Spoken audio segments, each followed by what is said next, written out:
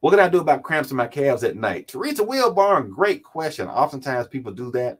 One of the problems with calves, or particularly in women that wear high heel shoes, because you shorten your calf by the posture that your foot takes. Your foot should be like this, and when you wear high heels, it's tilted down like that, and so that shortens your calf. So when it's time to straighten your foot out, it rebels. Other times it can be something like a potassium deficiency. So it can be metabolic, it can be physiologic by posturing.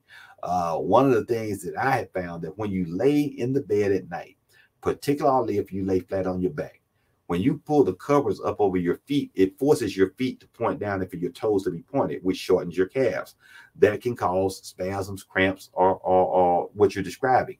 And so what Dr. Kaya does is put socks on his feet, uncover my feet so that they are not bundled, and so my toes can point straight up, and that's the relaxed posture. Now, if you sleep on your side, it doesn't matter.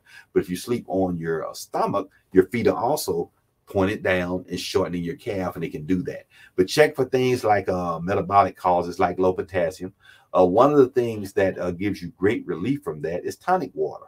Tonic water used to come in tablets, basically, and people could take them to relieve their cramps, and they took them off the market.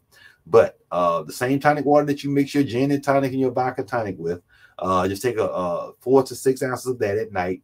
Put lemon in it, lime. You don't have to. Tonic water doesn't taste bad. But the Canada Dry, the Schweppes brand, any of them, you can buy them in any grocery store. Just take a glass of that and do that for about a couple of weeks and see if that makes a difference. And that may change your life. But remember what I said about shortening your calves with either your shoes or your posture when you're laying in the bed. Okay, great question, Teresa.